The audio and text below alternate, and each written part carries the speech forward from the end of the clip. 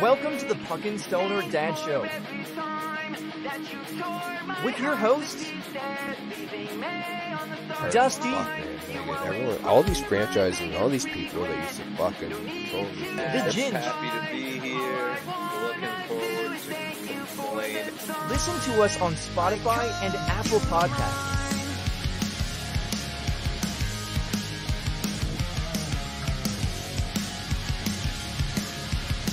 Check out our short form content on Shorts and TikTok.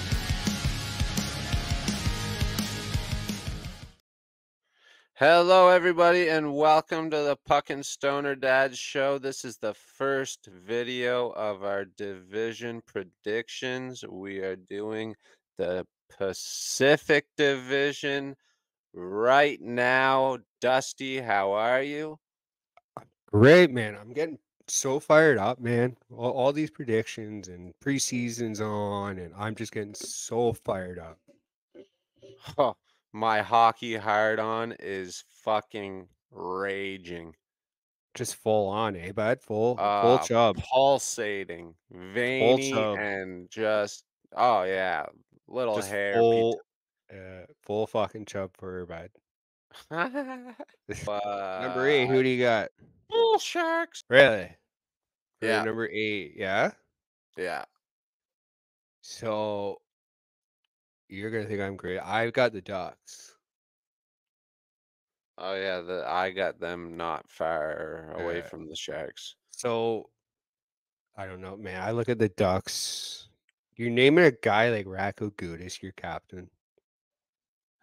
Like they're in a rebuild, man. They should be shit right now. Let's keep building up those picks because they do have a potential to be really, really fucking good in that. There, them and the Sharks, man. They both do. That's where I'm at right now. I think the Sharks are going to take a little bit of a step right now, and that's why I have them a little higher on my list right now.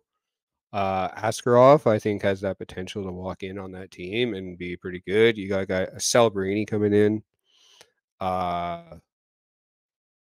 Their blue line, like, is very young, and they're going to be learning. And yeah, they are going to be a shitty team. But I just look at the Ducks, man. It's just like they look depressed the past couple of years, and it's just they've been an absolute dog shit team. Yeah. So that's why I have Ducks at number 8. No, I can't argue Yeah. because I got them at number 7. So this might be a little bit of a hot take. Number 7, I got Calgary. Wow, our list is pretty fucking close, though. You're Yeah. guessing my next one. So I got Calgary. Man, they're doing what they should be right now. They should be aiming to be around there. Get experience with some of your guys. You're starting, it looks like, going to be a rookie goaltender. You're going to rely on him to be your starter. Get someone good. Start building up a good team. They're getting a lot of assets right now. Build within that. Be good because they got a new arena coming. Be good for around then, man. And that city's just going to be buzzing. Because Calgary is such a hockey city, man. They got a ways to go. Oh, there's another cat showdown going on. Of course, we hit record. It stopped. As Fuck you're gonna outta hear. here. You're gonna hear in episode 22. We're talking about that as well. Shout out. Check that out, episode 22. There's about to be another cat showdown. So, number 6, I'll say who I got first. Number 6, I have the Sharks. Like I said, I think they're going to take that step. I think we're going to see what Askarov can have too. I think that could be a big part. Goaltending is going to be a major thing, but I think I could see them taking a step, and with some teams that are falling back right now, I think you could see them maybe taking a small step, maybe not just being last. My only concern is Askarov. I think he's going to be good for them, but I just feel like it's going to be too much for a young guy to handle. I don't think is he that young though? Like, probably I won't know how to spell his name. Askarov. He's only 22. That's a pretty, for a goalie. Yeah, that's young. You want to feed a To be goalie thrown into that, you're throw him to not. wolves. You're teaching kids right now how to be defensively responsible with that Yeah. team. That's why you bring in vets too. But My number 6 is the Flamers.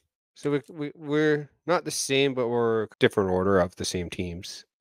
It's the same ballpark. Mm. I'm glad they're not team for team the same because that would just Yeah. be disappointing. Exactly. And I like I said, we both see the Flames being that team that is definitely going to be falling off one of the more, but on purpose. It's not like it's going to be there shockingly bad. I see a good Flames team 2, 3, 4 years. And they're going to be competitive to play against. Like, I don't think they're going to be one of those we're going in for a victory, but who knows? Still think it's going to be fun to watch them. Definitely.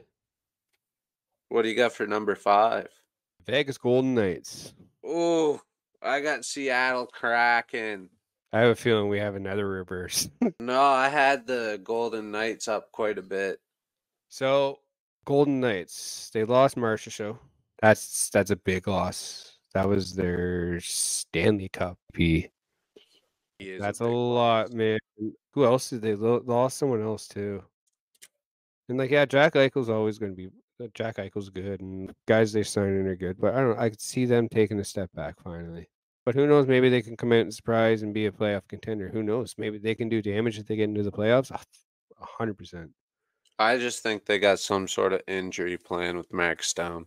Sometimes I do kind of wonder. So who do you have again?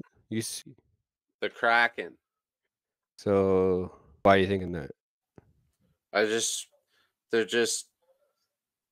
They make the playoffs one year, they don't make the playoffs. They got some decent names. They got Shane Wright coming in and this and that, and I feel like they're almost there, especially with the likes of like Grubauer. That's a pretty solid goaltender, and I feel like they're gonna be okay. But it's just like they're still so hit and miss every year. You see a different team. I don't think they've got it to be like top 4, top 3. Not this year. So the other guy, I actually forgot that actually did leave Vegas. Chandler Stevenson. He From left. the He went to Golden Seattle Knights. this year, $6.25 million on a 7-year deal. That's true. Seattle signed that makes Seattle pretty. That makes them a lot stronger up the middle, right? It should. It definitely, yeah, it did. Let me see what else did all transactions. Bring here, so I can go like this, there. So Adam Larson signed a 4-year, $21 million contract. In September, Eli Tovinen, 2 years, $6.95 million contract. I'm pretty sure he was already with the team. Maybe not. Berkeley Canton acquired Brian for the trade away.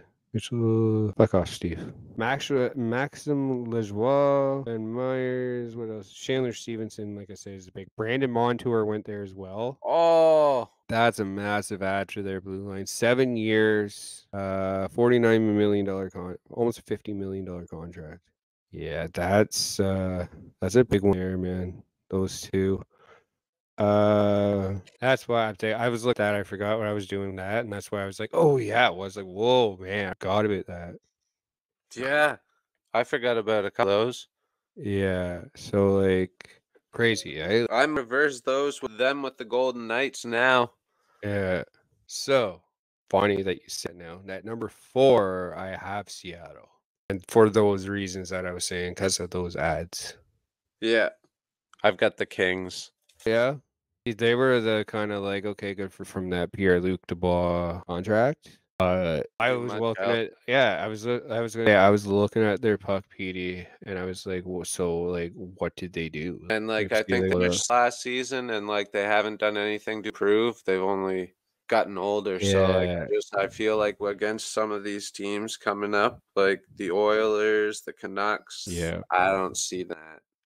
Like they had that. Okay, so I'm gonna go like that. And share your screen. This. So they signed Arthur Liev today, right?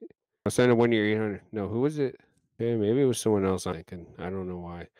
Yeah, but like looking at names, man, like I don't recognize these guys. Jordan Spence, like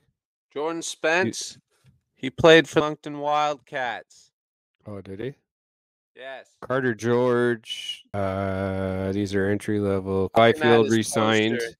I'm looking Yeah. at his poster right now on my son's wall across the room from me. That's funny. Yeah. That's really funny, actually. Quentin Byfield signed this year, 5 year, $31.25 million extension. Caleb Jones signed a 1 year, 2-way deal. Riley Walsh, Glenn Gordon, like looking at these names, man. Copley, Trevor Lewis, Joel Edmonton, Edmonton. Holy fuck, I can't say that guy's name. Signed there, and Warren Fogle. But like, yeah, like looking at like, man, you guys do like. Yeah, I don't see the King too dangerous. Well, I could be wrong. Oh, they acquired Tanner Janot. Okay. Okay.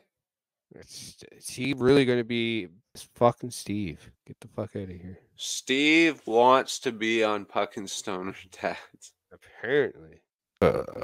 Yeah. So that's what I'm looking at, man. I'm like, and that's why I'm actually looking at it right now. And I kind of wish I could swap 3 because I do have the Kings at 3. Oh. Yeah. I kind of wish I didn't have. So I kind of wish I had Seattle there, man. Not gonna lie, those additions. Number 3, who do you got? Number 3, the Canucks. Okay, interesting. They're still going to finish high. They're going to make the playoffs. They're going to go to the round probably 3. But I don't think they're actually going to make the 3rd round. I'm getting ahead of myself. They do have some goaltending issues they got to address. So I had them close to. I had them at number 2. So let's bring up their Puckpedia and we'll see like who they actually got, because I thought they were pretty good last year. And they had Jake DeBrusk signed there. DeBrusk signed there this year. Yeah. So go down here with all transactions. Random ass little trade. Daniel Sprong signed there. This too. Vincent Desharnais.